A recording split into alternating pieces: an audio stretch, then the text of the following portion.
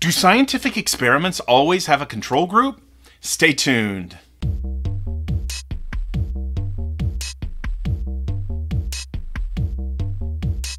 Hey everybody, today we're talking once again about understanding good principles of experimental design.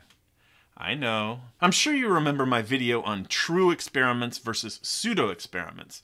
Now, if you didn't watch that one, that's okay, but I'll leave a link to it in the description for you, just in case you wanted to watch it. Shameless plug. I'll also mention that this isn't my first video on sexy control groups, so I'll leave a link to my other video on proper control groups for classical conditioning experiments below as well. Another shameless plug. Okay, so recently I've had a lot of people asking me about situations in which they're really not sure what their control group is or if they even have one. So let's get into a brief overview of what control groups are, some common types, and some cases in which it might not be clear which group is the control. So back to basics. In an experiment, typically you want to see whether your independent variable has an impact on your dependent variable. Maybe you want to see if the independent variable caffeine affects the dependent variable memory. So you decide to give people some caffeine pills, give them 1 minute to memorize a list of words, and then measure how many words they can recall 15 minutes later. You'll find the average number of words people can recall, but so what? This number is meaningless unless you have something to compare against. So you need a second group, one that doesn't get caffeine, that stays at baseline levels. Now this will help you know how much of an effect, if any, the caffeine had.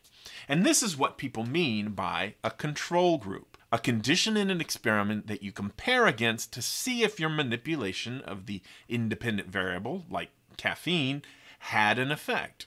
But some experiments don't compare two separate groups.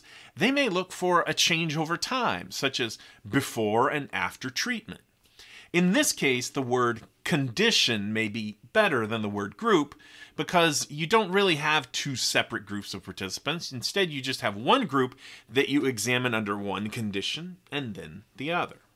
Maybe this week I have my participants take caffeine and do the memory task, and next week I have my participants avoid caffeine for 24 hours before doing the memory task as the control condition.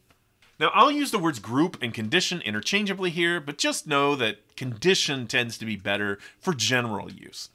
Another thing to consider is that sometimes the comparison is between conditions, but it may not be clear which one is the experimental condition and which one is the control. For example, imagine a study that compares 6 hours of sleep versus 8 hours and 10 hours, and you want to see if it impacts test-taking ability.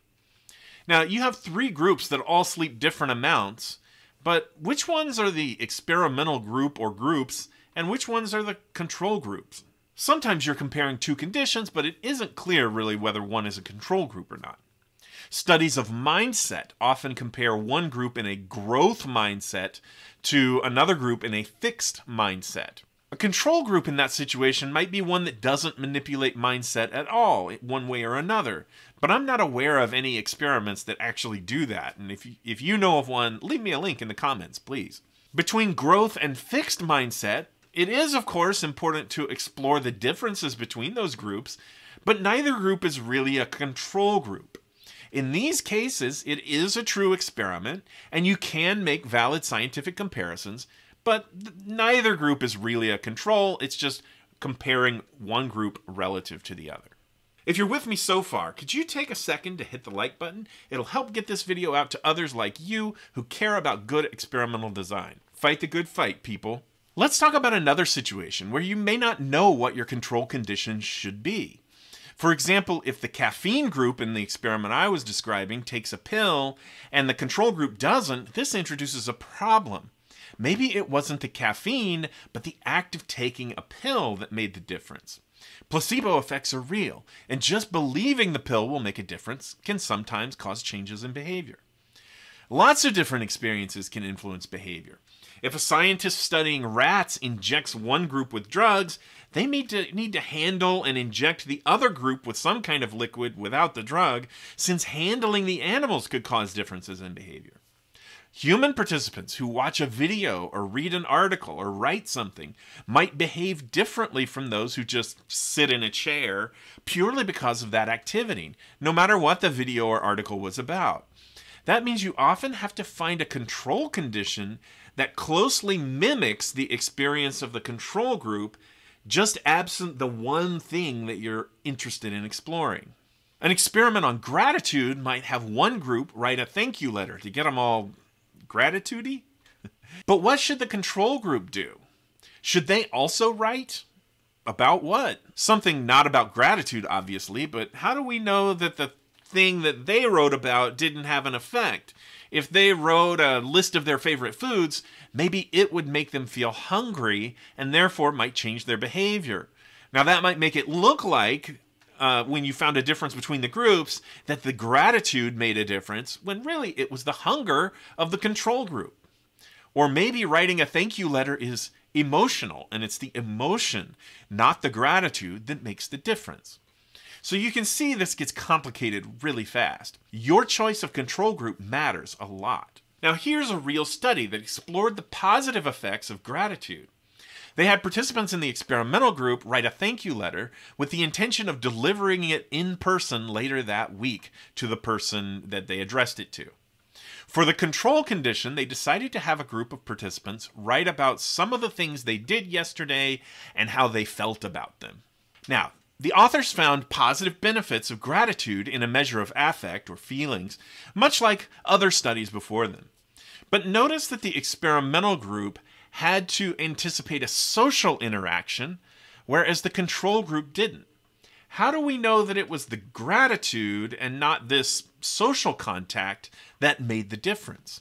In the discussion, they had to address this issue. The authors say, the control group in the current study differed from the gratitude intervention in more ways than just expressing gratitude.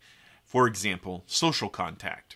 A psychological placebo, however, would ideally be identical to the intervention under study in all ways except the exact strategy being manipulated and tested for efficacy.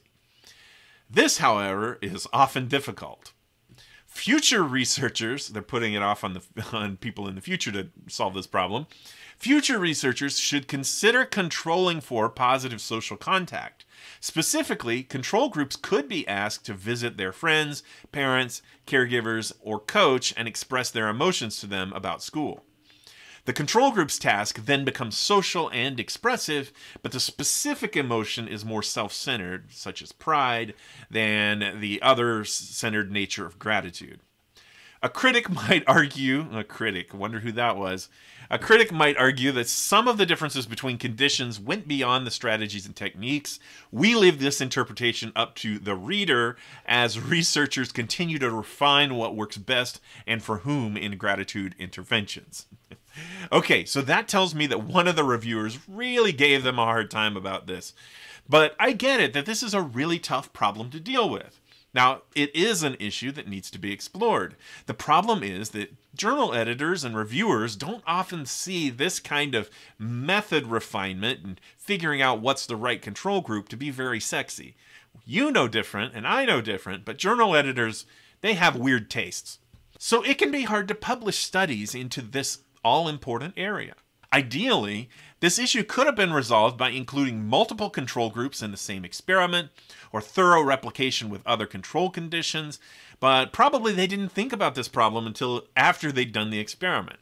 Now that's why good experimental design is important on the front end. Finally, sometimes there's an ethical issue with your control groups. Imagine that you're treating people for depression, which, as you know, can be a life-threatening condition.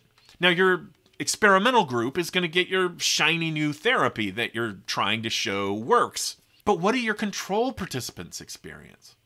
Ethically, you can't sit by and give them no treatment at all. Often, researchers solve this problem by comparing new treatments to their old standard treatments, often called treatment as usual, abbreviated TAU. But other names include care as usual or standard care. Now, there are at least two problems with this that come to my mind. First, treatment as usual does not have a standard definition, so it makes it really hard to compare across studies to see whether a treatment works or not.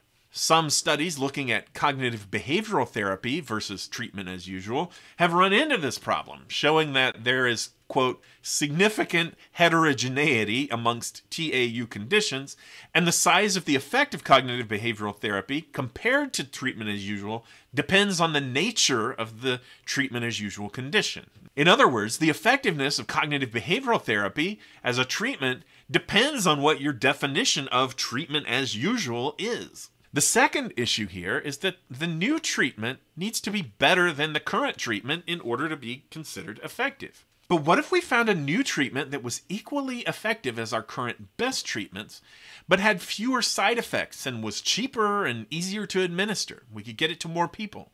Wouldn't that be important to know? If you found this video helpful, hit the like button. It really helps us grow our channel. Subscribe to get more videos on all things psychology, and until next time, keep thinking.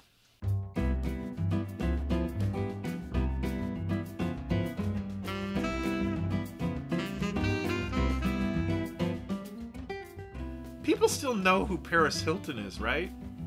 And that "so hot" is her catchphrase?